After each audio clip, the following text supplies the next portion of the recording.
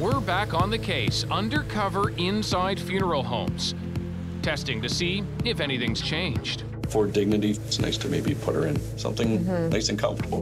Because you may never be more vulnerable to a sales pitch than in a place like this. Does that seem like something that would be appropriate?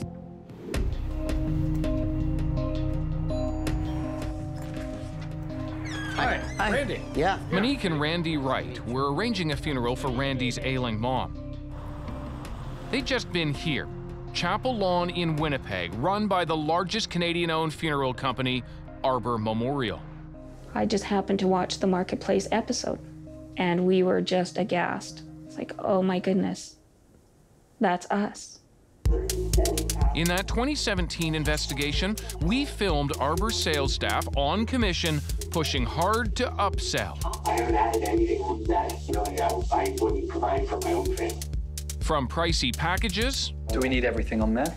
A couple items are 98% is mandatory. To costly caskets. $2,500, 33, 4,000, 7,000. Pushing embalming that wasn't wanted or even needed. And we need to have the embalming for that?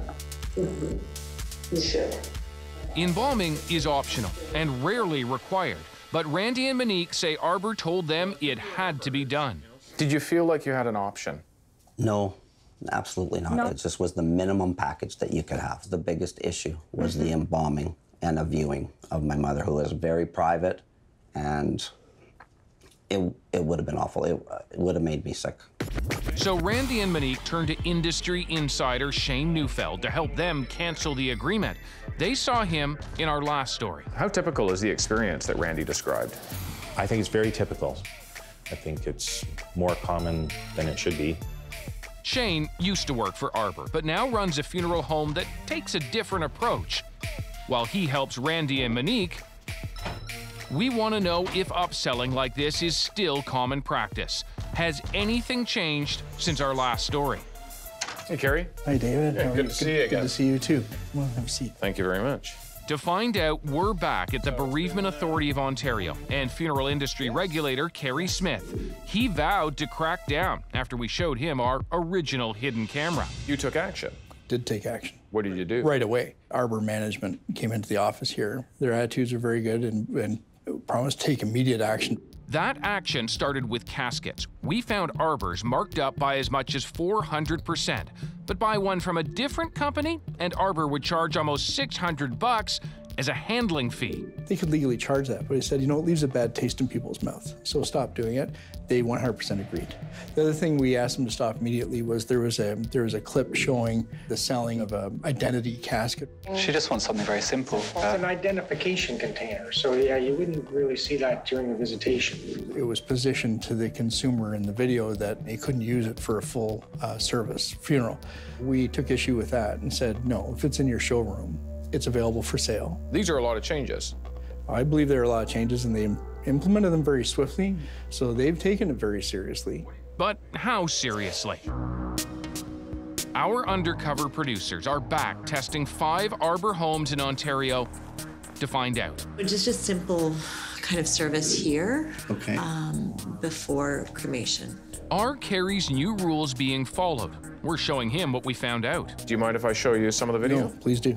First up, we test whether they'll charge a handling fee if we want to buy a casket elsewhere, something Kerry banned. Do people ever bring in their own caskets? You can bring in your own if you want. There's no extra fees or anything to do that. Do people ever bring in their own caskets? Yes, you can buy an outside casket. And there's no extra cost with that or anything? There is not. Good. That's following the rules, the new rules that you've set up. Absolutely.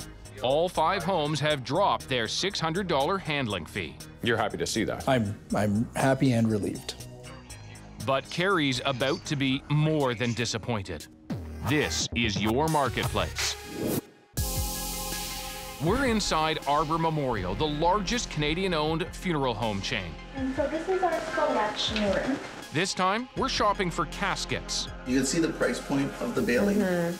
We want the cheapest option. It's about $900. Are you thinking sort of that price point, or If we can do a lower a little price bit lower? point, yeah. Okay.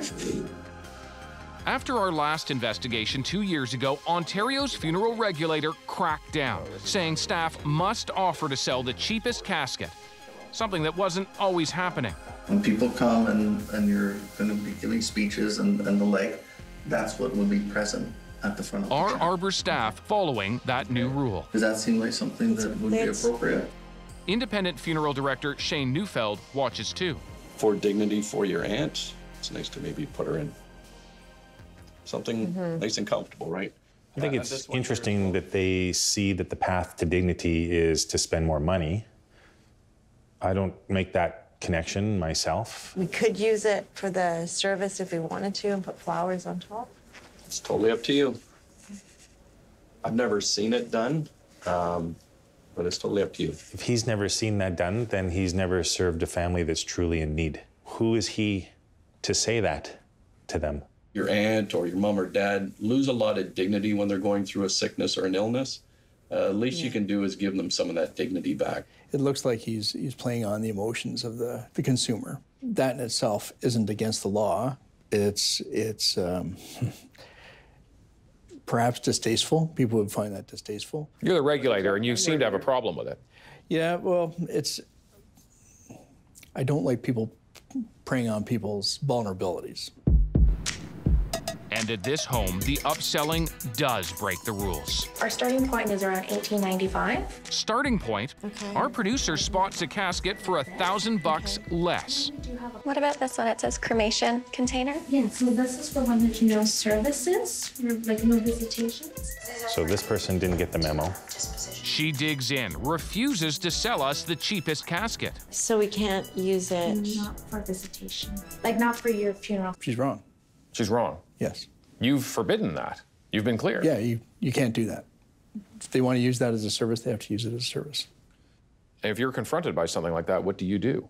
Oh, we'll be taking action on that one, for sure. They should know better, because that was a key issue that was addressed right after the last episode. What will you be saying to Arbor? I'm disappointed, and this is a letdown. Arbor's head office declined our request for an on-camera interview, but did send us a statement saying they've made significant enhancements to their training programs over the past year and adopted industry-wide changes following our initial investigation. They also say they'll respond to customer concerns promptly. I have here the statement we have. Randy and Monique did have concerns. Upsold on a contract with Arbor they wanted out of. Was this about money for you? No. Not at all. What was it about? Not having my mom embalmed. That was the main thing. They fought us through everything, through absolutely everything. They turned to Shane for help after seeing him in our last story. We wrote all of the letters, took care of all the paperwork for them. They got a refund check. And so that... Shane's in the business too, but unlike most funeral homes, he charges a flat fee and passes everything else on at cost. If someone says, we want the world's most expensive casket, we'll provide it to them, but that won't benefit us. We don't care about what people buy in terms of product.